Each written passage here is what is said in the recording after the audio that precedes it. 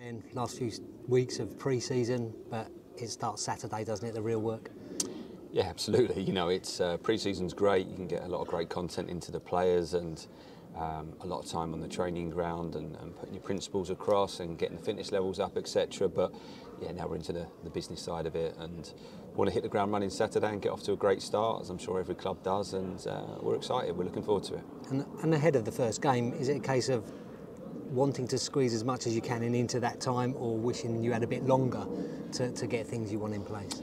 Yeah, I think it's you'd always like longer. You know, we always want time on the training ground as coaches and the opportunity to put that across. But how we've periodised the pre-season has gone exactly as we wanted, and we've had some really good loading and content into the players. And this week we've tapered slightly to try and hit optimal levels on Saturday and peak. You know, and we're really happy with that from both a football point of view for the work we wanted, but also from a physical and sports science point of view. We're really happy with the work that's been done. Staff have been fantastic, players have been incredible, and yeah, we're excited and looking forward to this first game.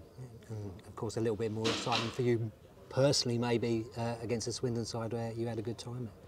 Absolutely, it's a great club, and I absolutely loved my season there. I really did, as did several of my staff, and you know, it was incredible. It was, and to come so close to promotion as we did in the situation that we were in and what we inherited coming in. Was a credit to everyone, from Clem the owner all the way down through the club. Just a shame we couldn't get it over the line.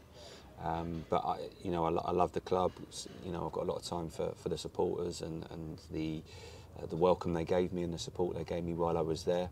So I wish them the very best of luck for this season, apart from the 2 games against us.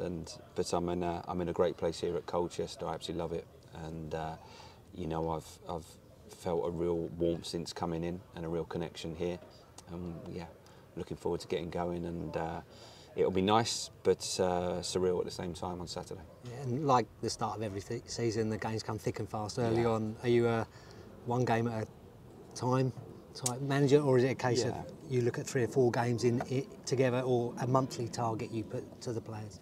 I don't think you can get too far ahead. It's about the next game, and because that can have an impact on the next one. We've got thoughts in our head for the first couple of games of what we're looking to do, but that will have a bearing on what happens on Saturday. So 100% focus at the moment is on Swindon. Let's get 3 points, let's get the win on the board, and then we go from there. And the pre-season games have seen that there's plenty of players that all want to be in your starting 11 on Saturday, and someone's going to be disappointed and some are going to be happy, but they're the decisions that you've got to make and the squad have got to accept it. Yeah, absolutely, and I always see that as my job is to make the decision that's right for the group and right for the club. And there'll always be people disappointed as individuals, but our whole mindset collectively has to be about the group. It's a long season, there's a lot of games. With the changes in the injury time rules, etc., I think games are going to be closer to 100 minutes than 90 now, so the full squad's going to be needed, and there might be 1 or 2 disappointed on Saturday to not make the team or not make the squad, but in 2-3 weeks' time or 2-3 months' time they could be key and having a real big impact on our season.